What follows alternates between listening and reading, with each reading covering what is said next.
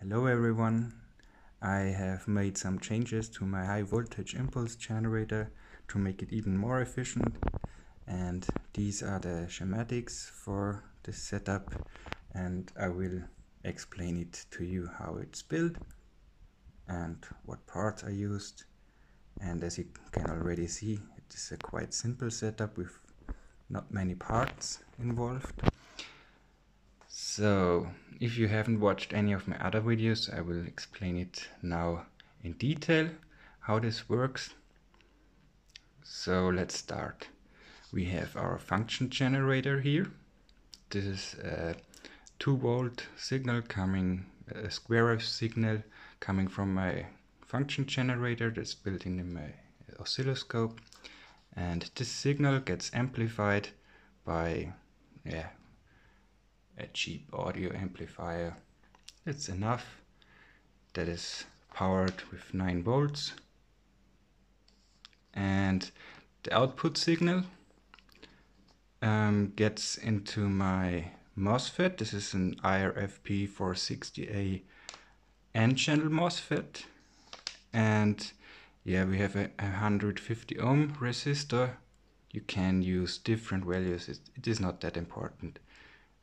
Between 50 and 200 ohms, it's all fine. I didn't notice any big difference between the values. So basically, this is connected to the gate of my MOSFET, and from the drain of my MOSFET, there is a connection going to my middle coil. So I will explain this shortly. I have a stack of 3 coils. These are bifilar coils. They are nearly identical, and I have stacked them 3 on top of each other, and the middle one is facing the opposite direction of the other 2, as you can see. And in this setup, the middle coil is the coil that gets pulsed by this whole setup. So the outer coils are just where I connect my load.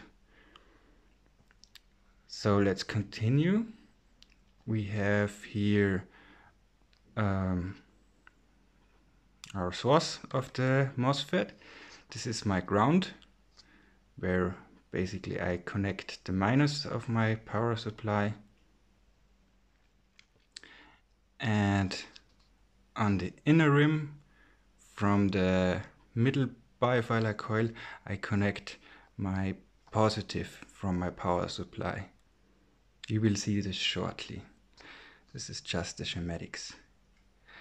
And the outer coils, they are connected in series. So at the bifilar coil, we always have, I'll show you at the coil itself, we have an inner rim and we have an outer rim where it comes from. As you can see here, this comes from the outer side, this comes from the inner rim. And it's connected like this, that the inner rim of our top coil is our positive high voltage output, and the outer rim is connected to the inner rim of the bottom coil. And the outer rim of the bottom coil, as you can see here, is also connected to ground, or to the minus of our power supply. So this is the only connection of these 2 output coils to our system. Yeah. So basically we have high voltage and ground between this. So these are the schematics. Now let's show you how it's actually built. As you already saw, these are my 3 bifilar coils. And here we have the MOSFET. It's attached to a heatsink. And yeah, I have connected everything with these cables so I can change the configuration quickly. You can do it better and solder them together directly. But yeah, it doesn't matter for this setup right now. What we have here is our gate, our drain, and our source.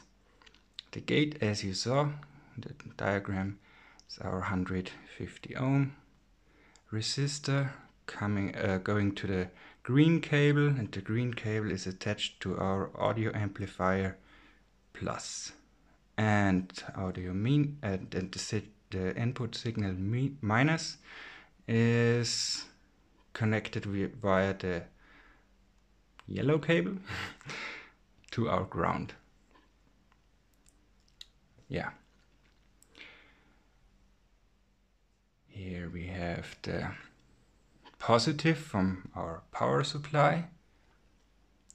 That is here, connected directly to the inner rim of the middle coil. And the negative of our power supply connected to our ground point. The black cable goes directly to the outer rim of the lowest coil and is also connected to ground, of course. This would be this connection right here. Yeah, I hope I have explained all. Maybe this one.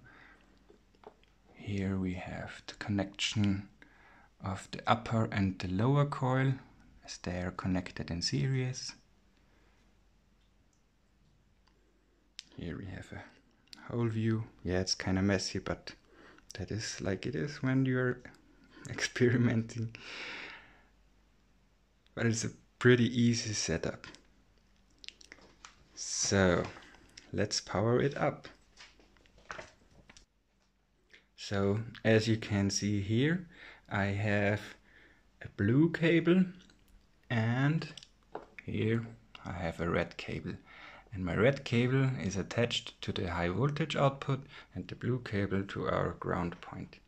And I have connected these two to a fluorescent tube. This is a 23 watt fluorescent tube and I will light this up. So let me just turn off the lights so you can see better. So the lights are turned off and I will show you another thing. Here is my oscilloscope. This is also working as my function generator at the same time. And here I have my high voltage probe not connected.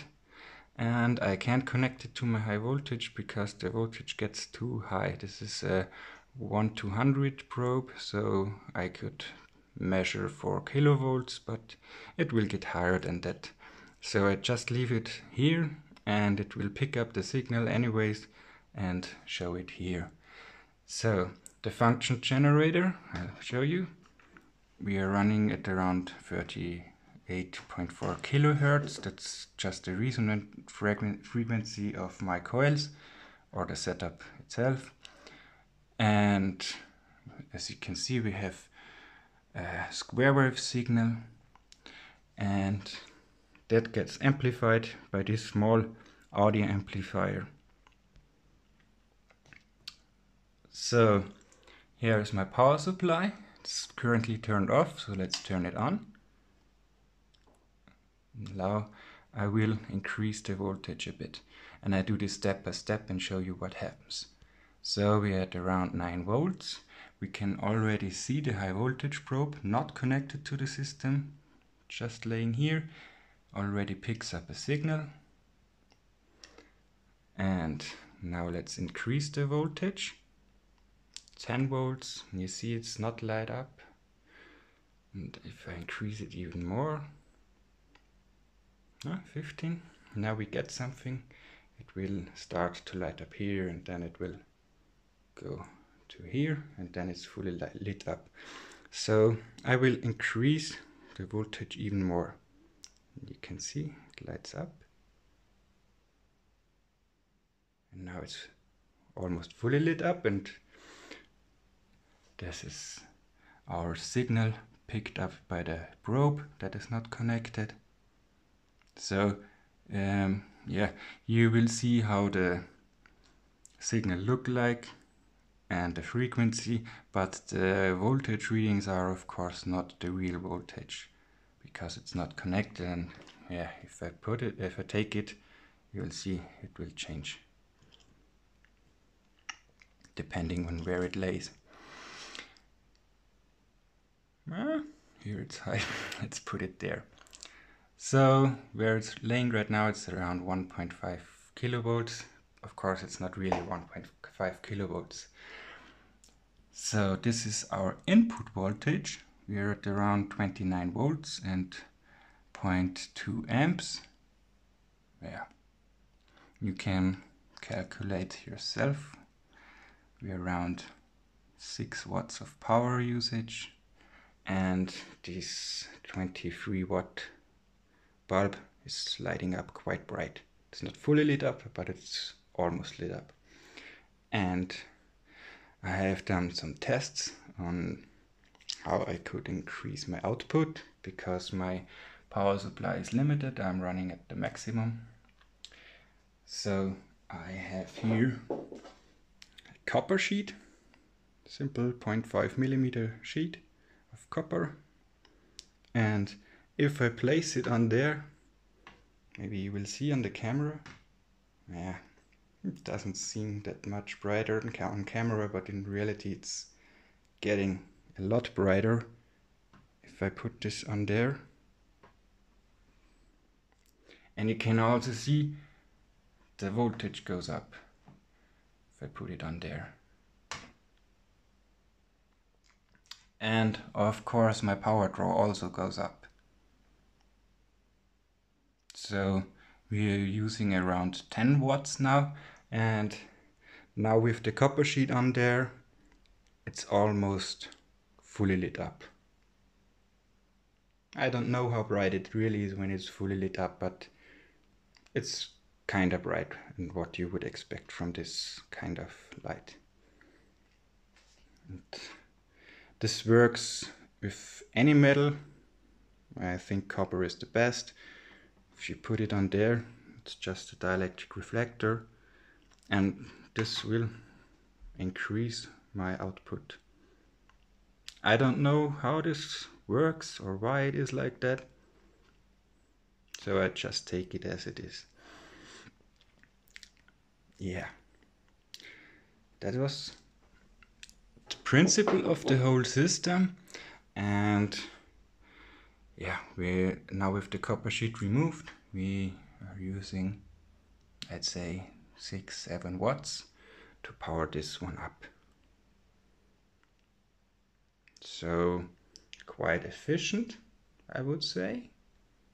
If it is any kind of like over unity, I don't know. I don't want to speculate on that, because I have no means of measuring this. To be honest, it seems to me that it's using really little power for this amount of brightness.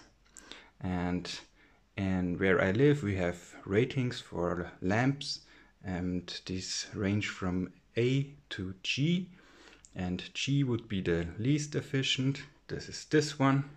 This is rated G for lowest efficiency, but I'd say with around 6 to 10 watts that we had in this system right now, this is pretty efficient lighting. Yeah. Let me know what you think about this system, and if you have any ideas of improvements. See you later. Bye.